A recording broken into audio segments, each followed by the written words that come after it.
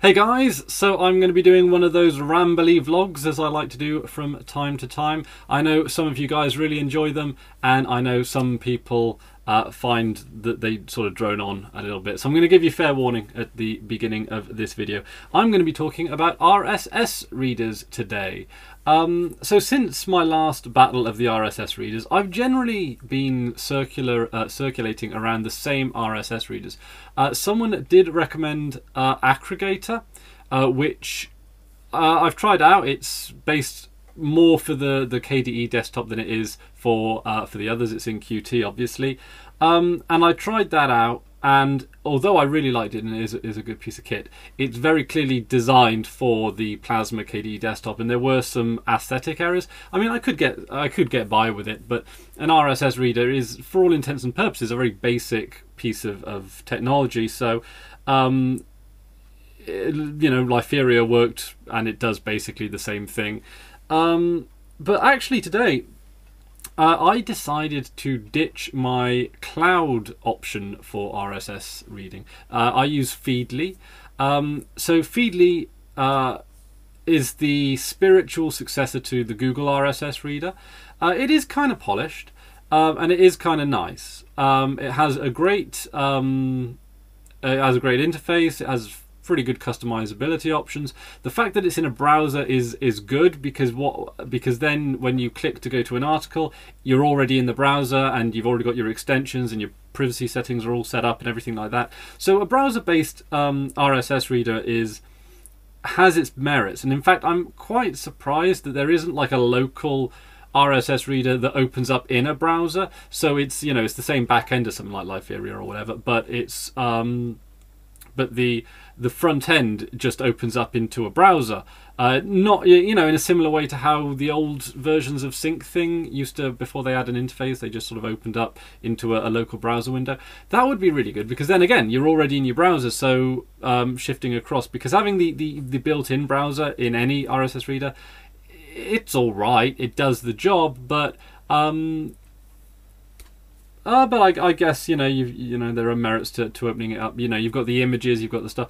Like a lot of websites, obviously, they don't put the full article in the RSS, you know, in the RSS article. So a lot of websites use RSS as a way of just like as a notification system that just sort of, you know, lets you know that an article's been put up on the website, and then you go visit the website. I'm completely fine with that. You know, websites need to generate revenue and advertising and all that kind of stuff. So, you know, I have zero problem with that whatsoever. I mean, it is a bit clunky in the user interface department, but one of the sad facts of the internet is that in order for a lot of things that we love to even exist, they need to be profitable.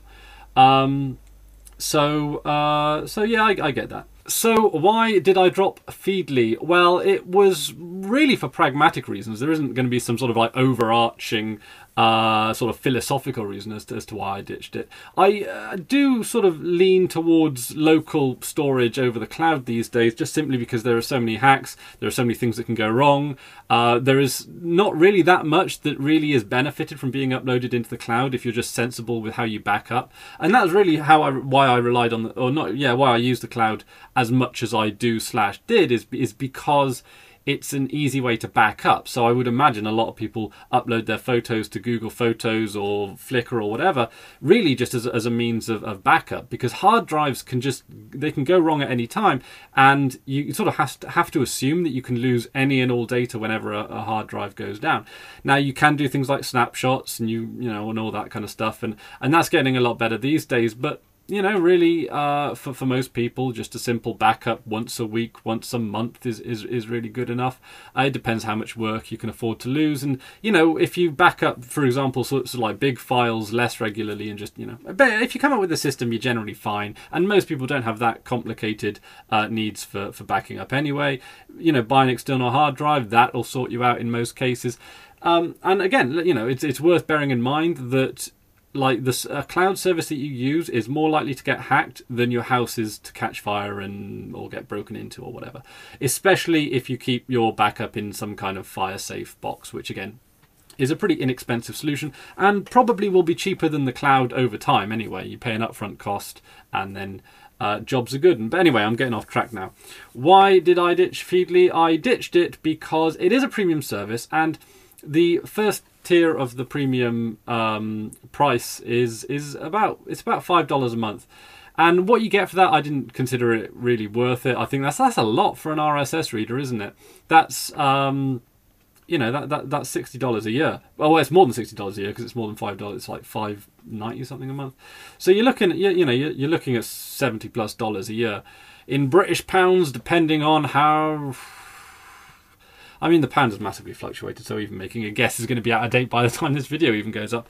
But like I say, it's probably not worth it when RSS readers are a very simple piece of kit, and there are plenty of great local readers as well. And it's not like I'm supporting an open source piece of software. It's they're charging a rather large amount for an RSS reader. Just to put it in perspective, like SoundCloud, which is again kind of an expensive service for considering when you line it up against the alternatives.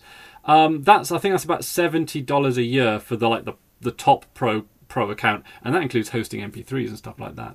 Of course, nowadays we live in a world of YouTube where you can upload an unlimited amount of video for any reason whatsoever, and you don't have to pay a penny. So, interesting times we live in. But and the thing is about the free account as well is it is actually pretty good. They give you a fair amount. Obviously, they sort of they truncate the amount of bandwidth you can use, so that means limiting the amount of times you can refresh for new articles. But providing you're not looking for up-to-the-minute RSS feeds, then you generally will be fine with that. It'll still update like once an hour, which is what most people set it to anyway. The reason I decided to ditch Feedly was because that with the free account, the support is pretty much non-existent, and I noticed that there were an increasing number of RSS feeds that weren't being passed properly through Feedly, but were through things like Liferea and Akrigator. So I weighed up what I'd be losing if I did actually ditch Feedly, and it turned out not that much. So basically, what's my use case? I read articles on the desktop, I read articles on my phone. The thing is, I have not an entirely different reading list from my phone to my desktop, but I have a different reading list. So with my phone, it's going to be more newspaper kind of stuff and articles and blogs, and it's going to be stuff that maybe I can download my reading list before I go out for the day, and I can read it on the bus, or I can read it in a meeting if I get bored or something like that.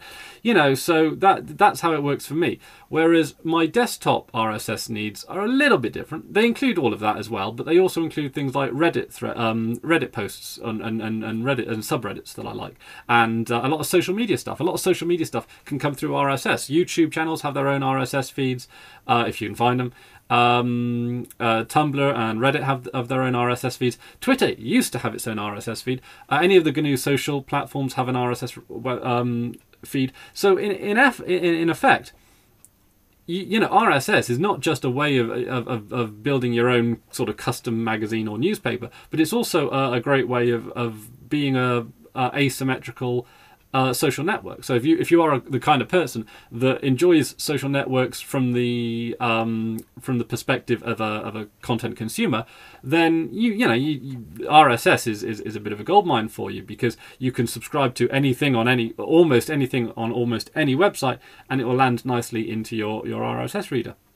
I don't know about Facebook. I don't use Facebook, and Twitter got rid of that with the second version of their API, which was a tragic shame, but Twitter is a business despite how much money it's losing. So yeah, those are the two sort of situations where it doesn't work. But your Tumblrs, your Reddits, they'll pass correctly through an RSS reader. So yeah, the stuff that I use RSS Reader for on the desktop, software updates, my email service has an RSS feed for if anything goes down, if servers go down, if they're doing maintenance, that will come through an RSS read.